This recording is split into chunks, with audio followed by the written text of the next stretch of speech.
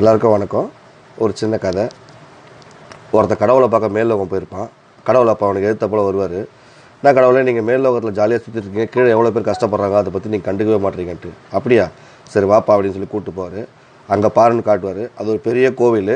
அது அந்த மதத்தை சேர்ந்த ஒரு மத குரு எல்லாருக்கும் கிளாஸ் எடுத்துகிட்டு இருப்பார். உடனே திடீர்னு அதோட தீப்பெட்டி எரிஞ்சிடும். எரிஞ்ச உடனே எல்லாரும் தப்பிச்சு ஓடிடுவாங்க. எல்லாரும் ஓடிடுவாங்க. அந்த மத குருவையும் காப்பாற்றி கூப்பிட்டு போயிடுவாங்க. பார்த்தியா என்ன நடந்துன்னு கேட்பாரு.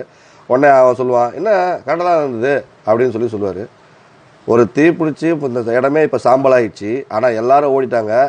என்னைய வச்சு தான் அந்த மத குரு இது மக்களுக்கு போதனை பண்ணுறாரு. அவரை காப்பாற்றி கூப்பிட்டு போயிட்டாங்க. ஆனால் என்னையை விட்டுட்டு ஓடிட்டாங்க.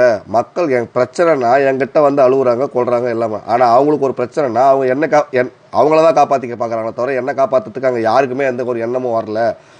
ஆனால் என்னை வச்சு போதனை பண்ணுற அந்த மத குருவை காப்பாற்றிட்டாங்க. இப்படி தான் போகிறாங்க.